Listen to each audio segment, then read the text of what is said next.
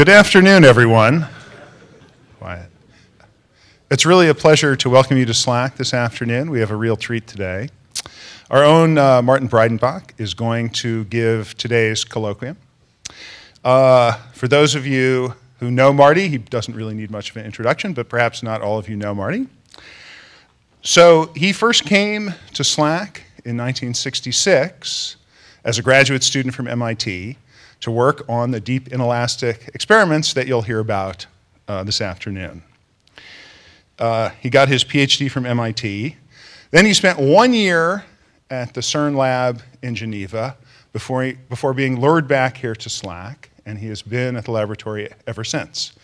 In the intervening almost 50 years, he's worked at the PEP. He's worked at SPEAR. He led the construction and operation of the SLD detector taking data at the Z resonance. Then he moved on to study of neutrinoless double beta decay with the EXO experiment.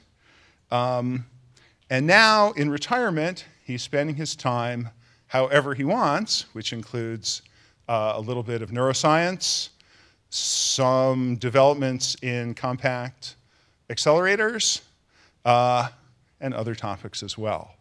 It's a real pleasure to welcome this afternoon Marty Breidenbach for a talk entitled Early Days at SLAC, the Quark Discoveries. And as he's coming up, I'll just mention that actually the talk today is going to be taped. Will be put on the web, just so you know. So if you have friends that couldn't be here, you can tell them they can see it later online. Anyway, Martin. Thanks, Aaron.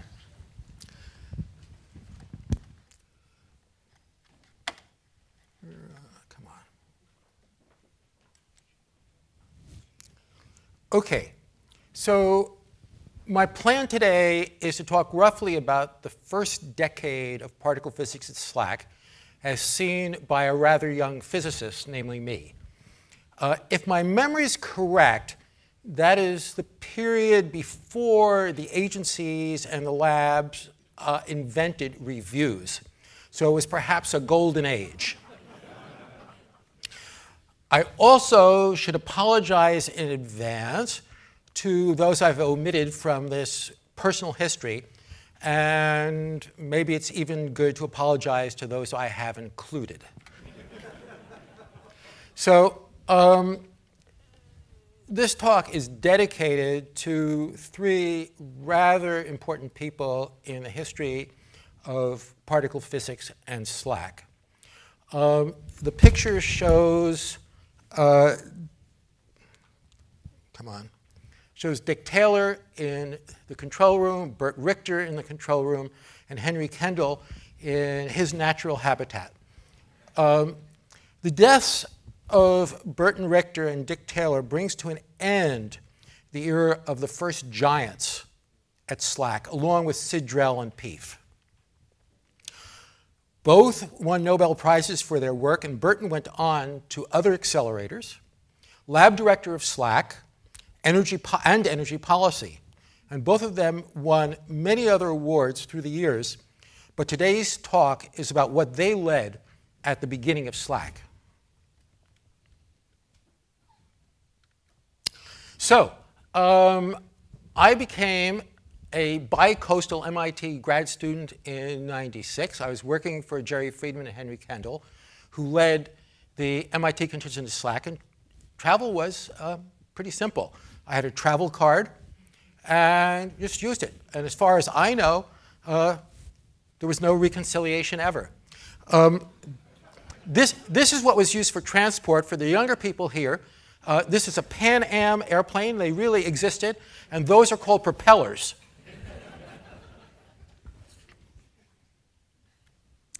So when I got here, this is the crew that I met. This was Dick in the control room, the counting house, on top of End Station A, and he had built the spectrometers. And here's Dick again.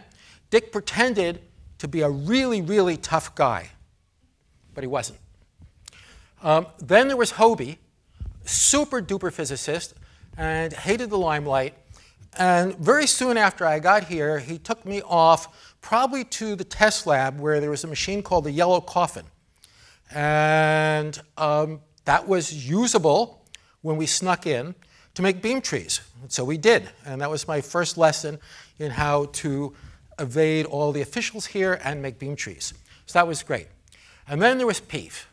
PEEF was simply awesome.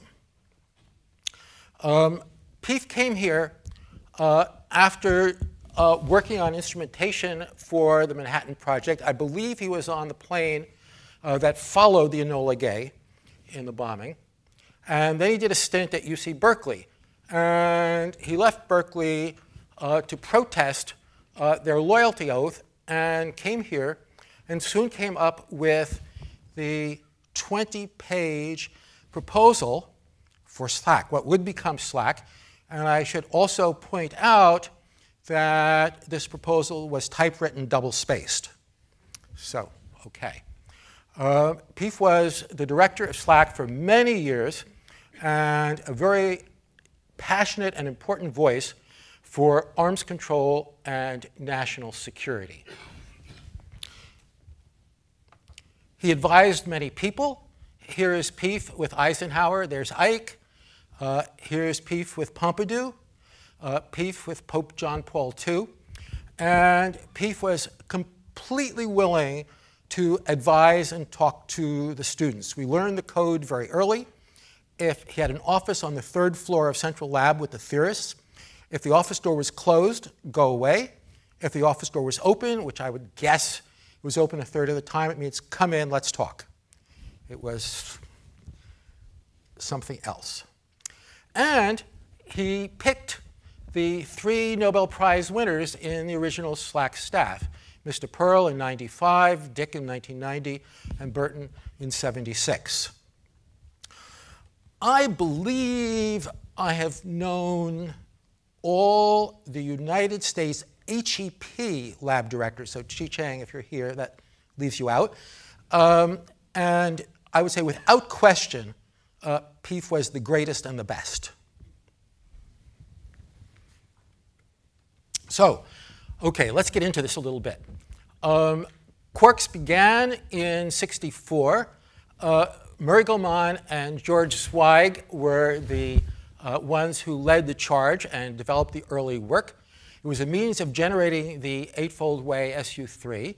The spin half and fractional charges worked fine on hadrons, 3 valence quarks for baryons, quark and anti-quark pairs for the mesons. But free quarks were never found. There was very little belief in constituent quarks, and there's some great quotes from Murray. We know that mesons and baryons are mostly, if not entirely, made up out of one another. The probability that a meson consists of a real quark pair rather than 2 mesons or a baryon, an anti-baryon, must be quite small. From our own BJ, additional data is necessary and welcome in order to destroy the picture of elementary constituents. So to justify the deep inelastic, which was going to become my thesis, it was justified on studying these resonances that occur not so far from elastic scattering as a function of momentum transfer. So that turned out to be totally wrong. This was also the beginning of relatively large and really effective collaborations among particle physicists, leading to the ability to build some large and complex experiments. And I'll show you some of those experiments from that era. Until this time, university faculty could not play at long distances because they couldn't get out of teaching responsibilities. And MIT led the way in terms of genuine teaching relief for research, not just postponement of their teaching duties. Also, and it was really educational for me, Dick's group invited many European visitors, particularly from Germany, and those began close relationships, for example, with Daisy, that are in pretty good shape today. So, a little bit of SLAC in the mid to late 60s. PEEF planned for 280, but as you can see, 280 wasn't there. This is the crossover, and he wanted it in place so that putting in the piles for the overpass wouldn't disturb the accelerator. And without 280, there was negligible traffic around here. There was also the Homebrew Computer Club, met in the old Panofsky Auditorium. Here's Steve Jobs, and here's Steve Wozniak, and they're playing with what became the Apple I. '67 was the Summer of Love in San Francisco, and there were Vietnam War protests all over the place in those times. This is end station A. The beam comes in here, and there were 3 spectrometers which were key to all of this work, particularly the 8GeV spectrometer and the 20GeV spectrometer. There was a 1.6 GeV, which we only use peripherally. And these spectrometers were able to identify scattered electrons and measure their momentum, their angle this way, and their angle out of the plane, measured by hodoscopes, which are arrays of scintillators. This is a picture of the real thing, and here is the 8GeV, here's the 20. It's hard to see in this picture, but it's much longer and goes off into the distance. These were built mostly by SLAC Experimental Group A, Taylor's group, a team of SLAC engineers and techs.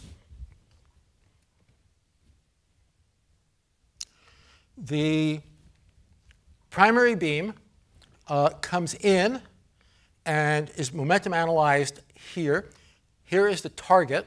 Here's another view of the hydrogen target. This was an early one, which was cooled by conduction. That wasn't good enough for a high-power beam. And then that was replaced with one in which the hydrogen circulated through a heat exchanger and was better at keeping track of that. So again, here's the top view of the 8, here's the 20, here's the 1.6, and this is the 8GeV spectrometer again.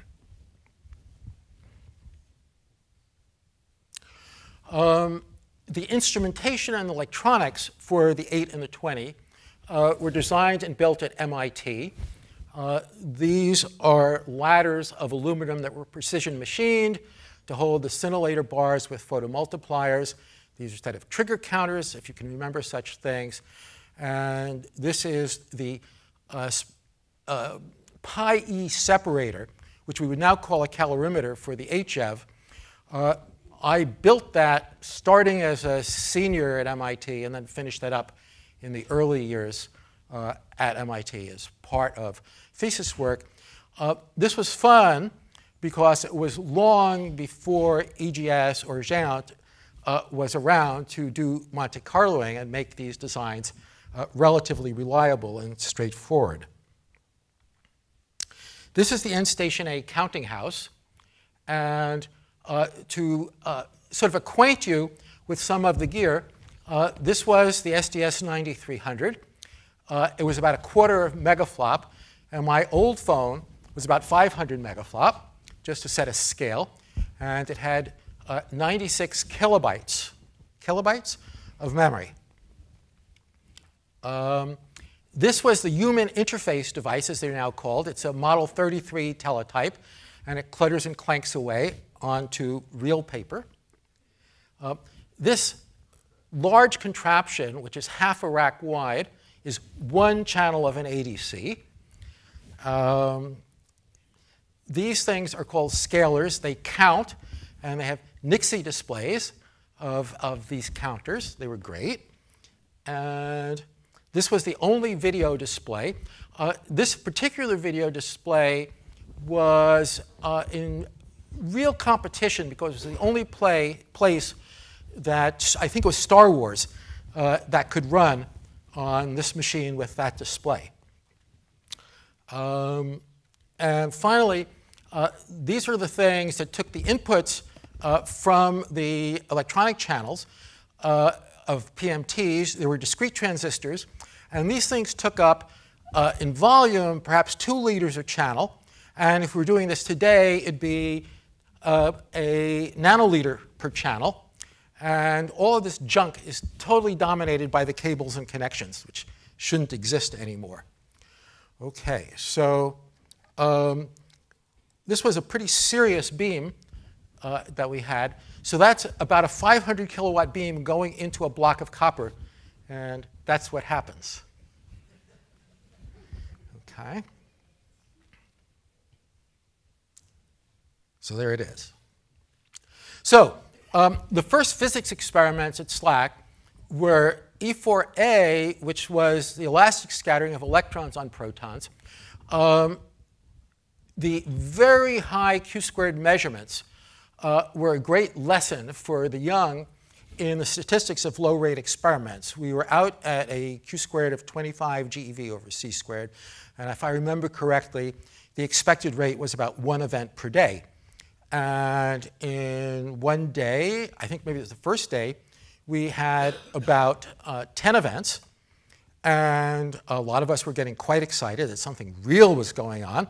And Peef came by and said, stay calm, keep counting, don't worry. And when we finished, probably about 10 days later, the point actually came out low.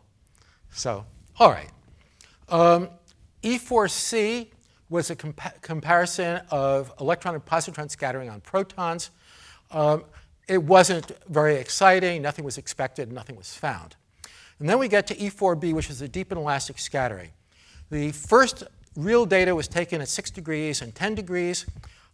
Nothing really exciting was expected, but as I mentioned, that is just wrong. So first, I want to go through a typical experimental problem in the end station. So I showed you this picture before, but now I'm showing you the beam, and it goes out through a protection collimator and into beam dump east. And it's a hot beam, and it caused significant background of particles spraying from this collimator getting in through the shielding of the spectrometer. So we added some shielding, wooden bricks stacked on a wooden table over here, and that solved the backscatter problem. That's what it looked like, sitting on a table. And the back spray was from an 800 kilowatt beam. It can be significant. In fact, it turns out it's enough to melt the lead bricks. And melted lead brick ignited the wood table that it was sitting on. And so we determined that the smoke alarm works. The SLAC fire department came very promptly. It then was located at SLAC. And they all come in with their self-contained breathing apparatus because they don't want to breathe radioactive smoke. But without the beam, it was only smoke. The fire went off.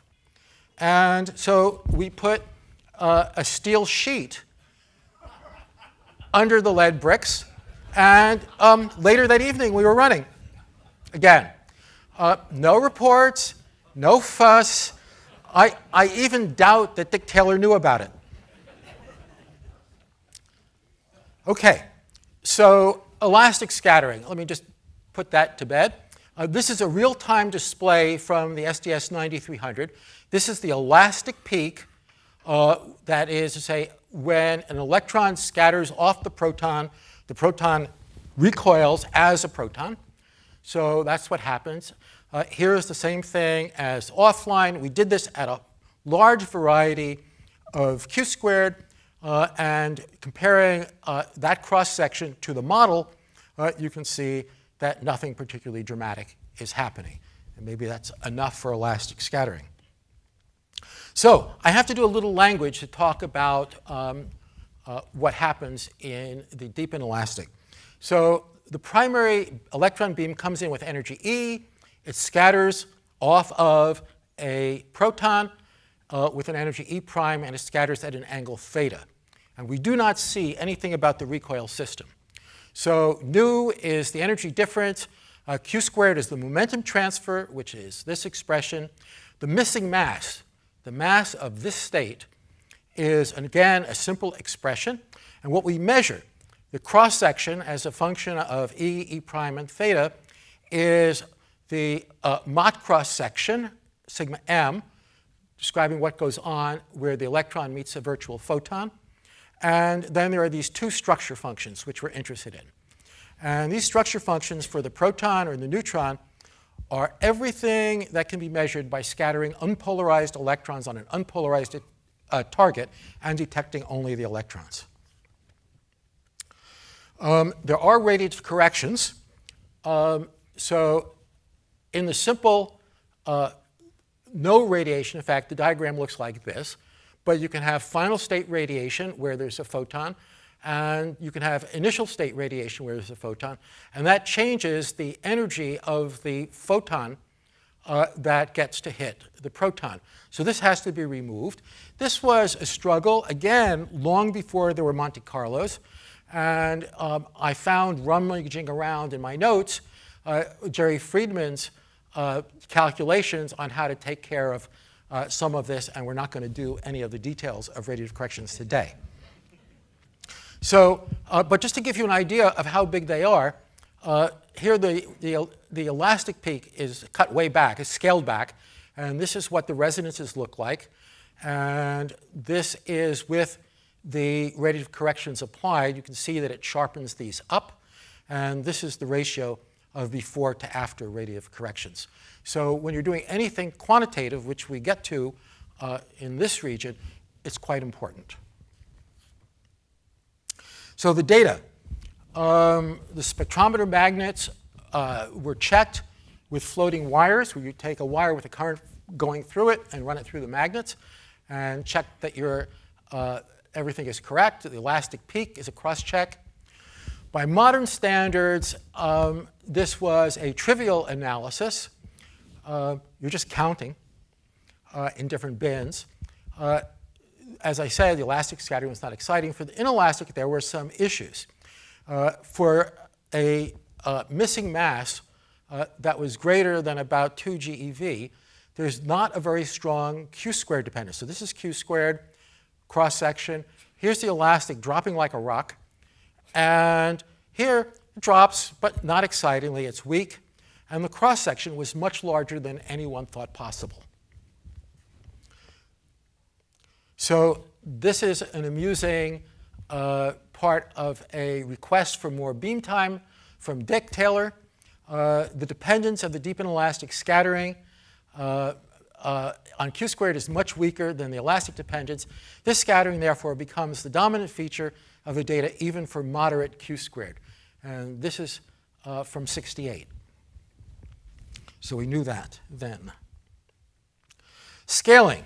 OK, so BJ in 69 was telling us about using current algebra. He argued that in the limit of large momentum transfer and nu, this ratio, omega 2m nu over q squared, would mean that the structure functions would be a function only of this variable. And lo and behold, that appeared to be the case, that you could plot the data for large enough missing mass as a function of omega and lay on a universal curve. This was, at this point, there was scaling. It took some time to sink in. And the word quark was not around very much, although we did use it in our first paper. So here's another view of that scaling. This is a cleaned up version of data that was plotted in real time in the end station counting house by BJ and Kendall. And you can get a hint of how old it is. The energy is in BeV, or Brookhaven electron volts. OK, so here's a cleaned up plot. And these are different runs of the two spectrometers, the 20 JeV and the 8 JeV. And this is the new W2, the magic function, plotted at a fixed omega 4 as a function of q squared. It's just flat. So there was scaling. So part of the problem at this time was that BJ's current algebra arguments were impenetrable for an experimentalist. And OK, it sounded great. But then Feynman visited SLAC in August of '68. And he had been thinking about what he's called partons, point-like constituents. And we showed him the early data on this weak Q-squared dependence and the scaling. And he went off and spent a night in a dive bar in Palo Alto, probably Antonio's, and came back the next day and explained how all of this works to us. And in the infinite momentum frame, the photon just scatters off one parton. There's some final state interaction that we don't really care about. And scaling just falls right out. And this was so great. It was wonderful.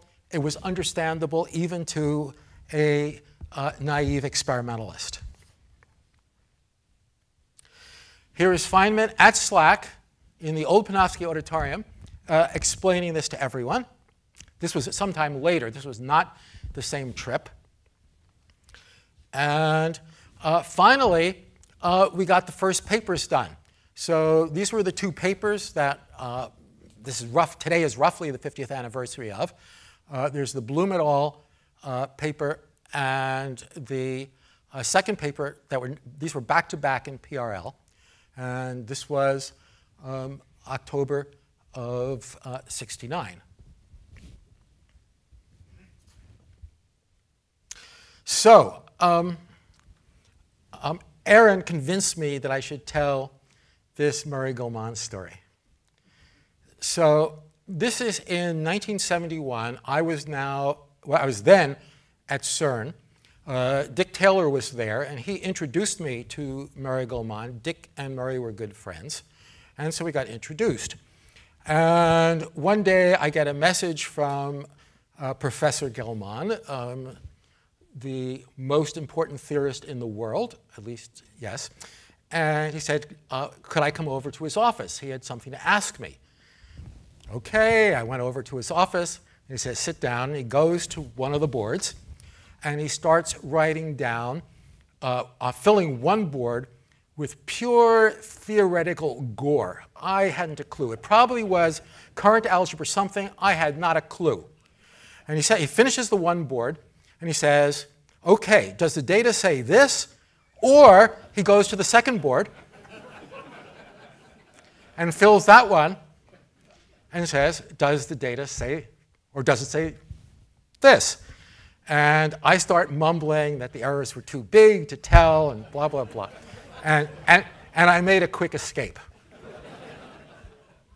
So maybe a month later, I run into Murray in the CERN parking lot outside the canteen. And we chat for a minute, and he says, I'm having trouble with my car. It's overheating. Could you possibly help me? I said, OK, we can take a look. And he goes, and he lifts up the hood. And staring you in the face there was no radiator cap on the radiator. And I looked around, and there in a fender well was the radiator cap, and I take it, and I put it on. And he says, wow, that's going to fix it? I said, well, yeah. I mean, if you don't pressurize the radiator, it's going to overheat and boil. And, sophomore thermodynamics. OK. So in 1990, we got the word that the deep inelastic won the Nobel Prize. You probably recognize most of these characters. And that was that night at Dick's house. And then I like this quote. Eventually, the notion that theoretical speculations are focused on the possibility that these data might give evidence on the behavior of point-like structures in the nucleon. That got accepted. There was a Nobel Prize. That line was Panofsky in Vienna in '68. Here are the winners. They took the gang to Stockholm. And this is a picture at the hotel in Stockholm before the big ceremony, where we all had to get dressed up as penguins. OK, so in the early '70s, what do we have? The nucleons have point-like constituents consistent with quark charge assignments and spin a half. QCD from Gross and Wilczek and Politzer was explain the absence of free quarks.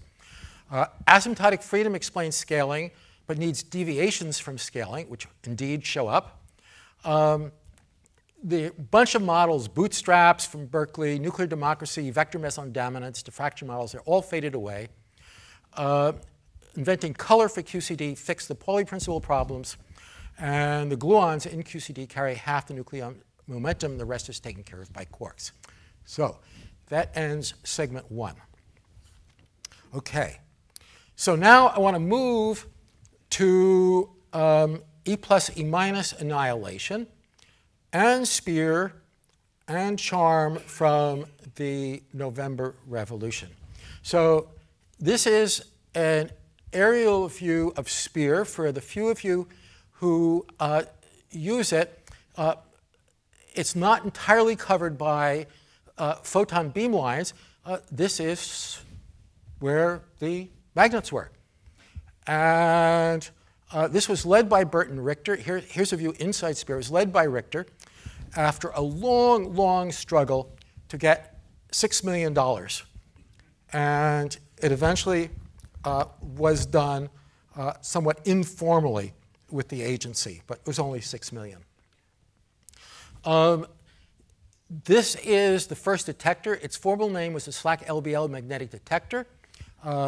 Later, it became Mark I, once Mark II was there. Here is Vera working on this thing. Here is the end view. So, I mean, with a person there, you get an idea of the scale of this thing. Now, this was, I think, it was the first of the 4 pi, almost 4 pi, cylindrical electronic detectors with tracking in an axial field. And this was conceived by Burton, and that was a big, big deal. It's critically different from the spectrometers at, for example, the CERN ISR, where I was before I came here, and where we were producing size like mad, but couldn't see them at all. This was ready for data in February '73. This is the control room scene. This is the center. We had our own screens for things like this now. This is called a reel-to-reel tape drive, and you mount the tape with your hands, and it holds a stunning 140 megabytes of reel. Okay, and here's a modern version of a teletype, but it still was pretty much a really important human interface device. So in '73, '74, we were working on a paper which was late, which was on this ratio called R, the ratio of hadrons to mu pairs versus the energy of the machine. This ratio can be interpreted easily, directly, as the sum of the squares of the quark charges, and it was strangely large in results we'd heard about from Adone and the CEA, which was a hint for the colored quarks. This was an R meter, which in real time would tell us the value of R. And there was maybe a little bit of discussion of resonances, but it was not serious. It was accepted. All the theorists knew that if there were resonances at all, it was unlikely. But if there were, it would be several hundred MeV wide and with an R increase of a few. So in '73, we measured R to bracket this region in 200 MeV steps, and 2 of the runs seemed high. And in June of '74, we remeasured the 3.1, 3.2 bracketing, and 3.3 bracketing that energy, and 4.1, 4.2, and 4.3, just before the summer shutdown. And I did a quick analysis on the 4.2 bump, and left a logbook note which said, literally, the whiz-bang analysis team says there is no bump at 4.2, which is almost true. So, '74, several of us, led by Roy Schwitters, were playing with the data around 3.1 GeV. And what we found were that runs at nominally exactly the same energy were statistically inconsistent with each other. And at first, we didn't get excited. We suspected software. and we went to the first interactive video display at SLAC, which was connected to the mainframe, this huge monstrosity in a private room that you had to reserve. And we classified the event pictures and made tallies by hand. And we couldn't find anything wrong. So that summer, Spear was upgraded to Spear 2, a high-energy machine, and they wanted to run above 5 GeV. And Roy and Ewan and I argued with Richter to go back to 3.1 GeV. And Burton, always wanting to go forward, argued that it was more interesting to go ahead into new higher energy. And there was a Friday where Gerson Goldhaber from UC Berkeley reported, it was a mistake as it turned out, that the high cross-section runs at 3.1 had an excess of K shorts.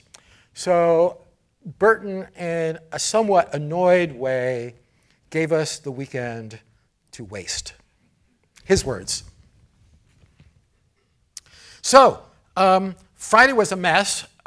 We had vacuum problems. Saturday evening, something was clearly very strange going on.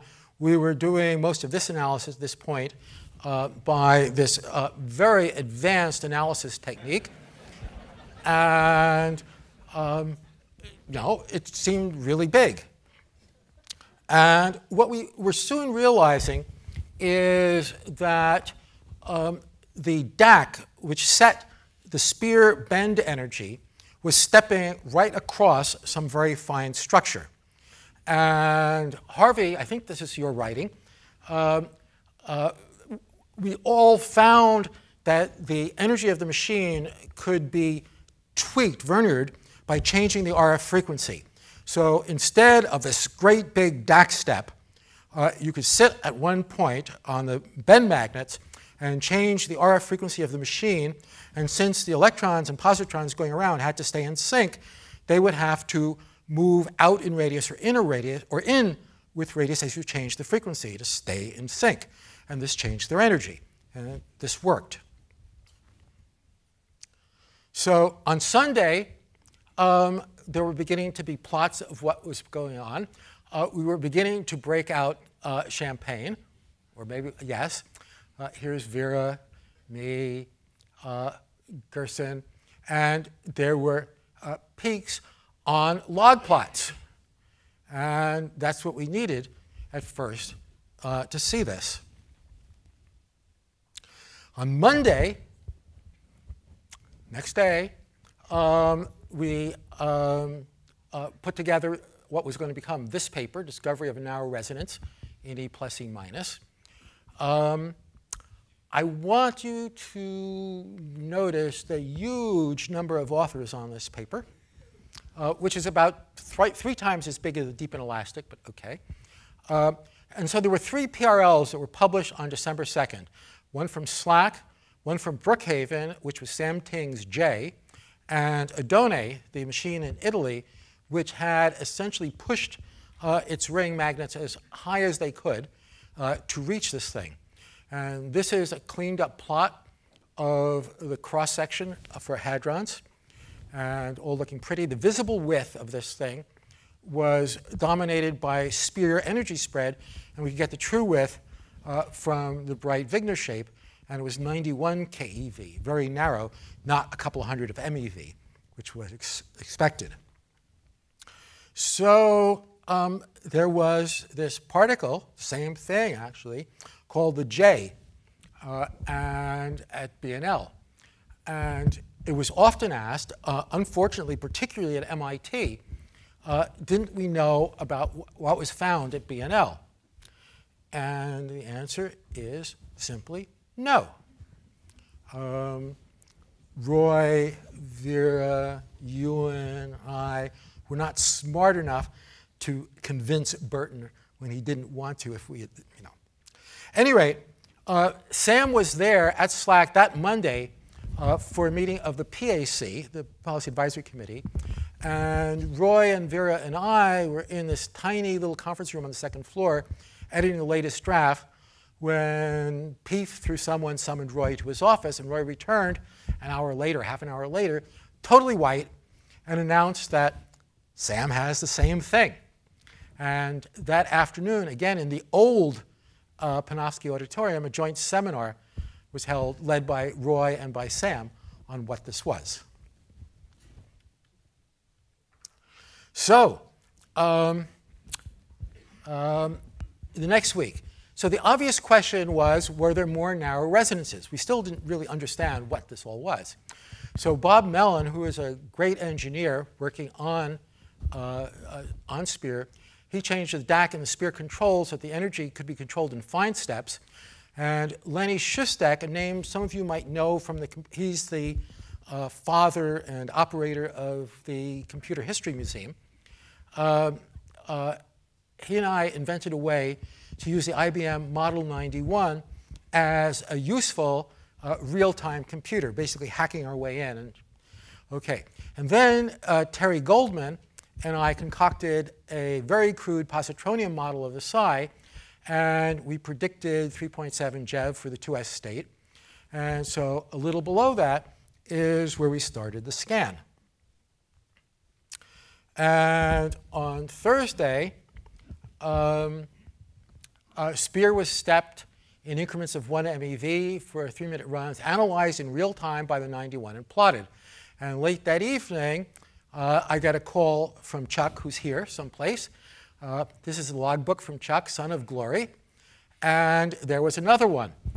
And there was some slight consideration of trying this again that night, but we decided instead to rescan the psi prime, which was probably wise. It certainly was conservative. And so here we are. It looks good. I called Peef at about 5 o'clock, and Adele says he's taking a bath. Should she get him? And I go, yes. And he was excited and came right in. We wanted to have something of a formal announcement, but since we were using the 91, I called the head of our computer department, whatever it was called then. It certainly wasn't called IT, and asked him to leave. It normally came down in the morning for maintenance. And I asked him to leave it up because we were using it. So this comes out on every teletype all over the site, and anywhere else in the world somebody was connected. Due to the new particle discovery, the system was not taken down this morning. So that was the announcement. And then, of course, in very rapid time, there was a second paper. OK, so this was the checkout scan. This was what it looked like over a wider range. This was a higher resolution scan. And we got the width of that thing. And it's another very narrow resonance, very pretty, very narrow resonance. So charm, here we are. This was finally figured out that this was a state, that the psi was a state of CC bar. And there was an incredible orgy of charmonium spectroscopy and charm mesons being discovered. This is the psi prime and its so-called self-identification decay, where it goes to a psi plus 2 pi's. This is the work of the crystal ball with Elliott leading it. I think I saw Elliott. And the E plus E minus can only go to states with the same JPC, but other states are accessible through radiative decays. And this is the famous plot of the radiative transitions from the psi. So charm neutral mesons were discovered in '76. So these are states of CU bar or C bar U. This was the work of Gerson Goldhaber and Francois Pierre. These were the D0 decays that were measured. And here are the bumps that you see from these charmed neutral mesons. Then there were charmed charge mesons a little later. These are states of CD bar and C bar D, a mass of 1876. The people really behind this analysis were Ida Peruzzi and Marcello Piccolo, our Italian collaborators who were there. And again, these are nice bumps that stand out. Jets. So if the decay is into jets, they should go and have some angle associated with one jet to the other before they decay. They create a train of more pairs that combine to form real hadrons, and conservation of momentum from the back-to-back pairs should lead to opposing jets, but they're still hard to see. In '75, Gail Hansen and Roy Schwitters found strong evidence for jet structure at Spear 2, and that the angular distribution of the jet axis required spin-half partons. So this is what you would expect if nothing was going on, and this is the jet model. And there's Gail. So after all of this, yes, there is a fourth quark. This was a cartoon from David Jackson at Berkeley, who wrote the famous book on electrodynamics. And this is a cartoon from Roy and Bob Gould, one experiment outweighing all these thousands of theory papers. So very soon after, Richter and Tang got the 1976 Nobel Prize for their pioneering work in the discovery of a heavy elementary particle of a new kind. This was only 2 years. Contrast it with the delay for the deep inelastic, which was from roughly 1970 to 1990. Okay, it was an exciting time. Martin Pearl had been hunting for heavy leptons, I think, all of his life, maybe even as a little kid. And so the notion of pair-produced heavy leptons in E+ collisions was a natural search for Martin and Gary Feldman when Spear got going. And they searched for so-called anomalous opposite-charged E-mu events that came from a pair of heavy leptons that decayed. So you'd make a pair of heavy leptons, and when they decay, the charge on one side was opposite that on the other side. There had been searches at Spear 1, and it showed nothing. In late 70, that can't be right, not in late, I must have the date wrong. E-mu events with missing energy but no other particles began to show up. And Pearl and Feldman conducted a very slow, very careful analysis to convince an obviously skeptical collaboration that they had a real signal with satisfactory lepton identification, and they understood what was happening. And in August 75, they wrote a PRL. Oh, I'm sorry, 74 is right. Evidence for anomalous lepton in E+ E- annihilation. The challenge was the electron muon ID. There were large backgrounds. It motivated several rather ad hoc additions to the detector. Gary piled the set of muon absorbers on top of Mark I, and with better identification, you could actually see some clean E-mu events. So the muon has a low energy in the shower counter. That's this number, and it goes out, and you can see it going out through this tower, the muon tower. And the other side is the electron. It has a high energy in the calorimeter consistent with a showering electron. So this improved the muon identification. There was some confusion because of the charm D meson.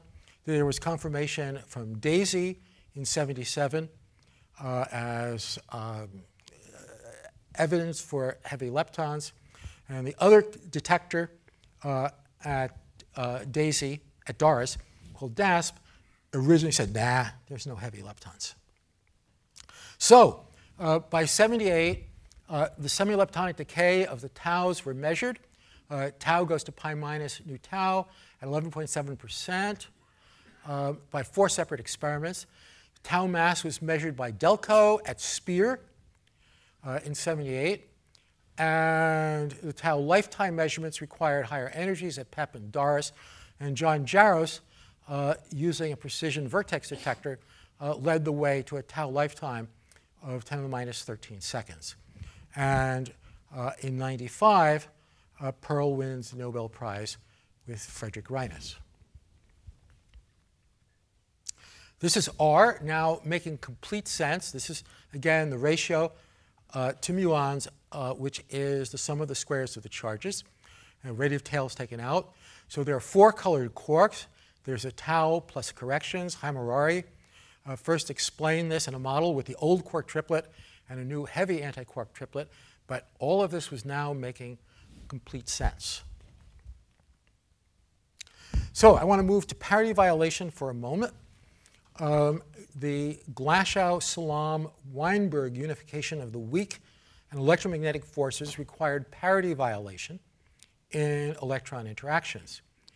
And there were optical rotation measurements in bismuth vapor experiments, I believe at Berkeley, that could find no effect.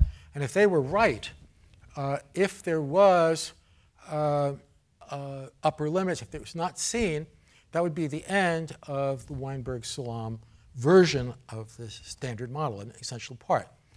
And at SLAC, Charlie Prescott realized that a high-energy polarized electron beam scattering on deuterium should have a left-right asymmetry, and that you could use gallium arsenide photocathodes as a high-current source.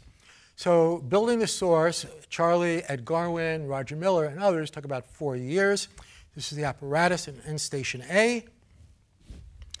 And they saw parity violation as clear as could be. And with a statistical significance greater than 10 sigma, they got a measurement of the Weinberg angle. These confirmed Weinberg's model and agreed with grand unification. All was well.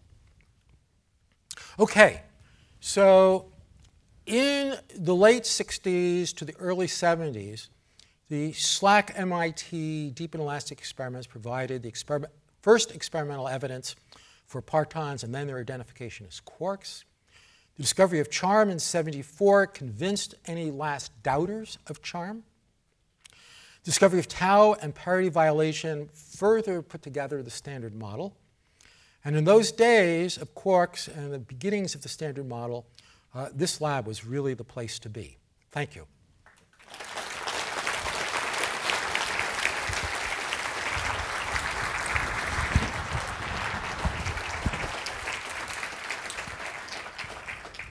Thank you, Marty, for that beautiful talk. We definitely have some time for questions.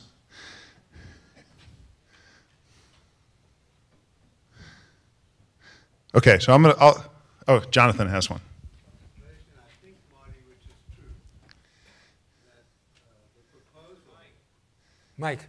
for the end station experiment never mentioned deep and inelastic. Is that correct?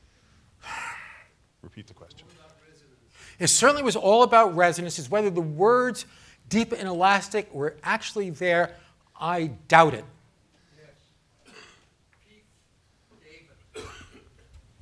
In the 50s in Chicago, that's the first time I saw PEEF. And I guess it was after Hofstadter had done the elastic scattering for the size of the proton. There was a talk by PEEF in Chicago about a new thing, deep inelastic scattering, where it was photoproduction, but with a different Q squared, is the way I understood it in those So that, of course, goes all the way back to the justification for building SLAC in the first place. Yes. But I think that the proposal that Marty mentioned, I think you're right, but I'm not sure. I can and find. likewise, the Spear experiment never mentioned finding new quarks. It did mention looking for heavy leptons. I think it's characteristic of these experiments that it was the accelerators that provided this wonderful basis and that for these surprises, which I think is an interesting part of the history too. Well, I mean,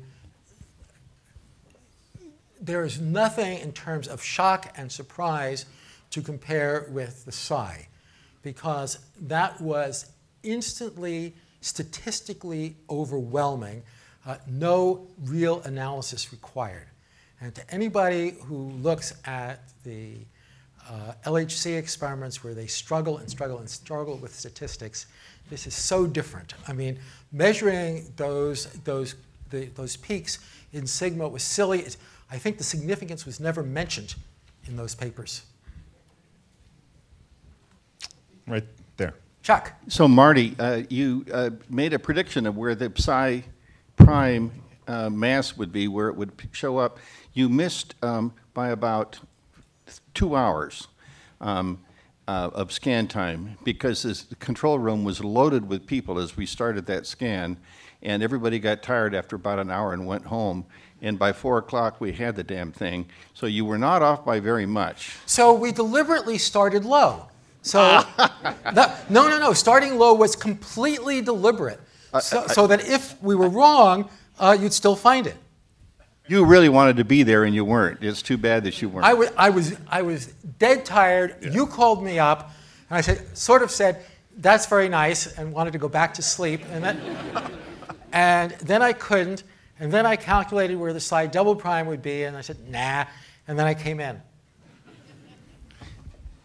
So, whoops. Another point that you just made. Those two peaks were clearly identifiable in there in real time while we were sitting there taking data. And I've been thinking about this over the years, and there is essentially no other experiment in particle physics that I can think of where the data was actually seen, observed, and we were convinced in real time. While the experiment was running, the beams were going, we were looking at the thing happen. So I remind you of one little detail. Mark I had a tracking detector, which was a spark chamber. And so there was a significant electrical discharge which got into the PA system and made a click. And you could tell by ear when you were on the resonance. Helen. Helen. Yeah, I just want to put another tiny piece of history in there. In 1972. Oh, use the mic, Helen. It's you. Here, okay? In 1972, BJ and I sent a memo to Bert and Jerry O'Neill telling them to search for narrow resonances, do a scan to search for narrow resonances at Spear. And because we told them the resonances were really narrow, they came back and said, "That's ridiculous, it would take too long, we couldn't possibly do that." And I think I still have a copy of that memo. We actually picked the wrong example. In our discussions, we said, because there were papers basically from Glashow-Iliopoulos and Mayani, who said either it's charm or there's an additional lepton, and this is another way you can avoid the strangeness changing neutral currents. And we picked that example to illustrate why there would be narrow resonances. So but at least in both cases, there would have been. At least when we were doing it, there was very much the feeling that, as I said, resonances were unlikely, and if there were, they'd be 100 MeV wide. It all depended on which theorist you talked to. Absolutely. Absolutely. I agree. Michael. Well, Jonathan made the point that it's all due to the accelerators, but I'd like to push back a little that this experiment, both the beams that were used and the nature of the detector played an important role. You emphasized that this Mark I detector was the first 4-pi detector where you could really visualize the whole structure of the event. Simultaneous with this, CERN was doing a colliding beam experiment with protons at a facility called the ISR. The ISR experiments were typically so-called double-arm spectrometers. I think I mentioned this. He was asleep. Where you would look at two very narrow cones and correlate particles. Oddly, the only double-arm experiment that really made an impact was Sam Ting's experiment, where he looked for muons. The other aspect, though, is the use of the E+E- initial state. Right after the discovery of the psi, certainly on the East Coast where I was, all the big theorists said, oh, it's got to be charm. And people had to look for the charm particles. And then paper after paper came out of Fermilab where they looked for k-pi distributions for a bump, and they didn't see anything. But this was before the invention of the trigger in hadron physics. So the charm was here, and the total cross-section was 5 orders of magnitude higher, and there was no chance. It was only at the plus minus facility that you could actually see the peak in its full size and discover the charm mesons. So both aspects actually played in. We have time for one more question. So, Lance. So you mentioned, I guess, about, what, 12 people signing the first deep inelastic paper? I'm just curious how many technicians and engineers contributed to building the spectrometers that you showed? Because they're pretty massive, and I think you must have had a fair amount of help from the, yeah. We did. Actually, as I mentioned at the very beginning, we didn't have to deal with reviews. There were, if I remember correctly, 2 engineers. I may be wrong. Bill Davies-White was one, and I'm going to block on another name. It was small. It was really small, and it was fast. I probably shouldn't go out on this limb, but I will. It was the era of strong spokespeople, and you got things done. You didn't waste your time crapping around, and you could build, PIEF built SLAC from start to finish in 5 years. And now, how many years does it take for an upgrade to the LHC? Okay, on that note, let's thank Marty again.